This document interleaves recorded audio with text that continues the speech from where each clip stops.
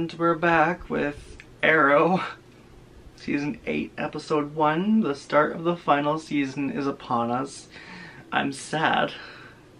No, I'm more scared. I'm not gonna be sad until it ends, but I'm scared. Because, like, all the shows are gonna have an impact after Crisis, but Arrow is, like, the main impact, the main building point. Because Oliver's gonna be the one dying. The Season 7 finale was fucking emotional. So, Infinite Earths, Oliver dying is gonna top that. It's gonna be so much more emotional. I think this final season, it's only 10 episodes. Crisis is episode 8, I believe. That way they can have two episodes to properly wrap it up. I think the first 7 basically are just like the build-up. Like, okay, we know Crisis is coming. We know Oliver's gonna die. Now we're gonna do the final build-up to it. I think it's kind of like supposed to be like a bittersweet thing to tie up all the loose ends, tie everything up. The only thing I'm not interested in is the flash forwards. Like, they were interesting, it's just they were kind of predictable and they took away any suspense for the present day. Like, for all the characters alive in the future, it took away any kind of suspense if they got trouble in the present, because we all knew they were gonna make it, so it took away all suspense. So I feel like that'll change this season, because we all know the only person not in the flash forwards is Oliver. Well, Felicity now, because Emily Bett is no longer on the show. But yeah, it's bound to be emotional. I'm pretty sure Tommy and Moira Queen are supposed to come back this episode. I'm curious to see how that happens. Adrian Chase is coming back. I'm excited for that. But overall, it's sure to be emotional. I'm gonna die. Yeah. I'm gonna fucking die. I'm not ready for it. All heroes. Holy shit, was that Batman's mask? Or am I hallucinating? I'm not hallucinating. That was Batman's mask. The highest belong to those known as the Paragons. They are the only hope of all creation. Wait, no, that wasn't the beginning. Wait, this is the beginning. What is going on? Is he reliving? Is the monitor, like, making him relive everything? Well, it explains how she comes back. Same with Tommy. It's really you. Malcolm. Hi, Malcolm. Welcome home. Oh, shit. Okay, what? Okay. Tommy! Yachts suck. I knew it. I knew This is, I'm actually gonna cry. This premiere's gonna kill me, I know it. There is this new drug called vertigo. I swear to you, I tried my best to look at it. It wasn't your fault. Fuck that. What wasn't his fault? Thea, on her 18th birthday, Oh, fuck this. she overdosed. Fuck this. 4 minutes in. Fuck this. I can't handle this shit. Oh, stop. I'm actually gonna cry. Your bed has... Come on. Come on.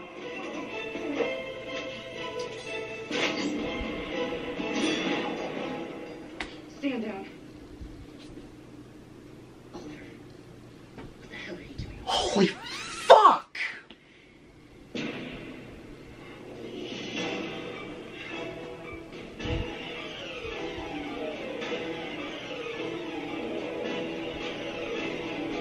Holy shit. I can't breathe. Never ceases to impress. Oh, this fucker. Humanity's capacity for I hate this guy. That I have tasked you should be reason enough. Or have you come to doubt your commitment to this mission? It's Oliver. He doesn't doubt. It's supposed to be red. Excuse me? Nothing. Sorry. I'm looking for Felicity Smoke. Damn. Oh, damn. Like Felicity Smoke would Damn. on IT instead of running smoke check. Oh, good for her. They almost got me. Sorry. Wait, what? So it's not Malcolm. Who the fuck is this? Tommy? Could it be Tommy? Take off the mask. It's Tommy. It's Tommy. Oh, okay, bitch. So Tommy's the Dark Archer here, not Malcolm. Okay. I want you to meet John Diggle. He'll be accompanying you from now on. No, sorry. No, I don't need a babysitter, Mom. This is something that I need. Oh, fuck, I'm gonna cry. Wait, so this is our Diggle? Now I'm done answering your questions. Huh? I feel my own. Can't talk about it. Can't won't. If I just let you go gently into that good night. Oh, Okay. they're gonna make me cry.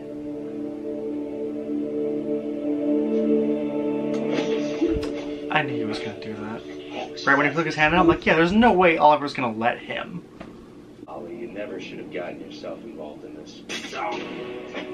Who the fuck? Who did that? Oh, for fuck's sake. To destroy the Glades and get vengeance for Theo. Just like Malcolm How did you did. know that? Because it's what your father did. To avenge his wife. And what happened to you on that island?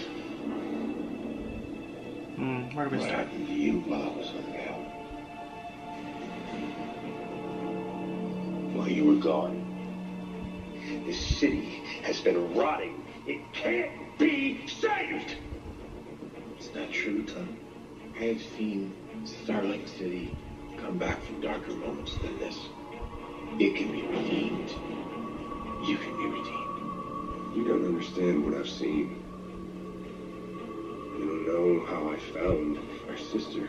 Every time I close my eyes, I see her body lying there, cold, on a dirty floor. So Oh. I swore that I would get vengeance on the Glades for what it did to Thea, and I am not going to let her down. Not again! This episode is literally season 1.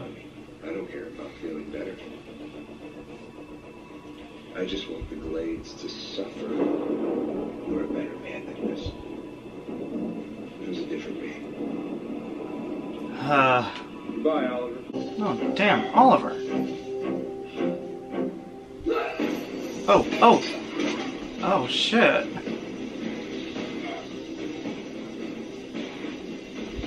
Now get out of there. Before Tommy finds you. Never mind. Or do that.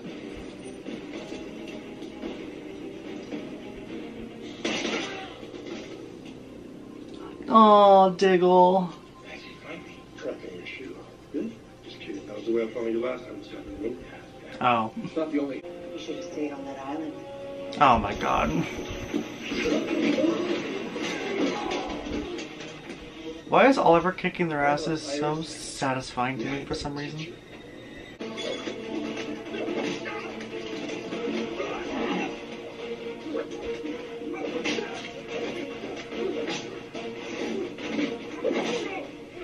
Come on, Oliver. There you go. Keep punching him. Keep punching him. Okay, good. He's down. For now. Ta-da! Make the right choice. Are you gonna kill thousands of innocent people? Or are you gonna be the man I know you are?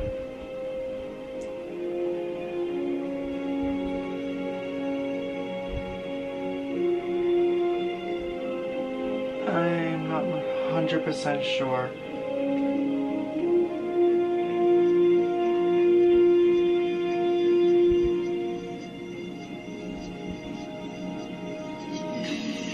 Okay, never mind. He did it. I thought he was like gonna do something last second. That was a pretty good speech. Oh, thank God. The hood from another reality. How'd you know that? Bruce Wayne once told me that if you eliminate the impossible, whatever remains, Mention Bruce Wayne? however improbable, Shit. It's safe to see. I got news for you. I own this city now. Congratulations. Of course, run away. I'm so sorry.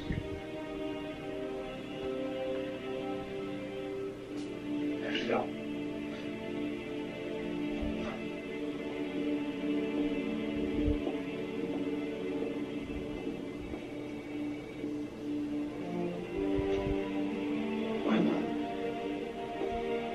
I love you.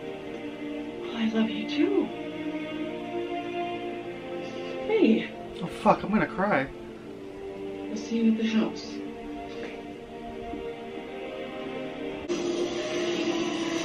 What the fuck? Who? Oh no! Go where? Oh, this was place. It's the fucking anti-monitor, isn't it?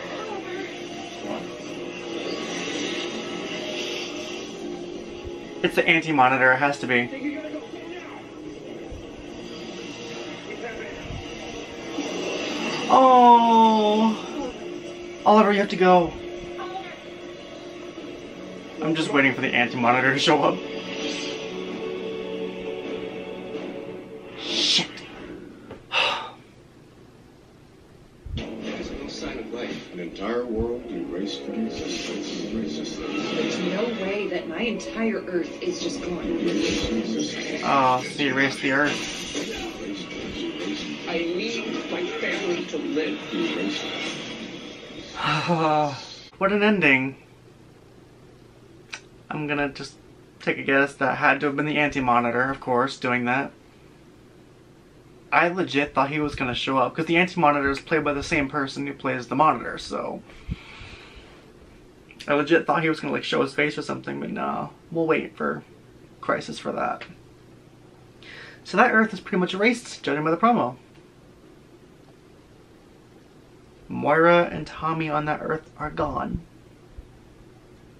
And now we got Laurel back with us. Or, that Earth's Laurel.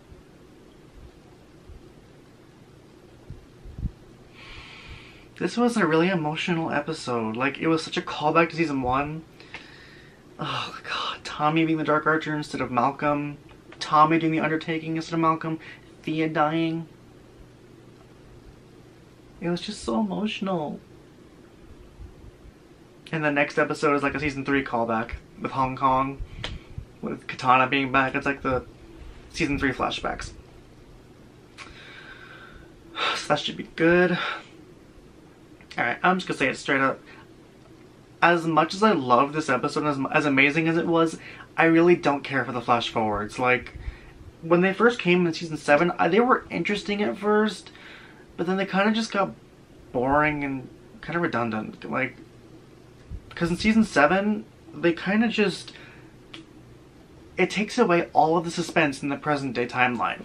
Because every character that's in the flash forwards is alive, so any suspense we have in the present day is gone. We all know they're gonna live, so there's no suspense. It's just gone. That and the flash forwards overall just kind of bore me. Like, they don't interest me at all. Like, for season 7, I can kind of understand, like, it was like to tie into the future, to like see a life without Oliver, and to have his daughter be the new Green Arrow, to carry on his legacy. That I can understand. I just don't think they should have brought it into this season. Last season I understood why, but this one I just don't care for them. I mean, there are rumors, like I'm pretty sure they are supposed to be getting like a 2040 Canary spinoff, like a Siren spinoff. That I could be interested in. See, the problem isn't the flash forward thing overall. Like, if they do in fact get their own show, then I will definitely watch it. It could be interesting.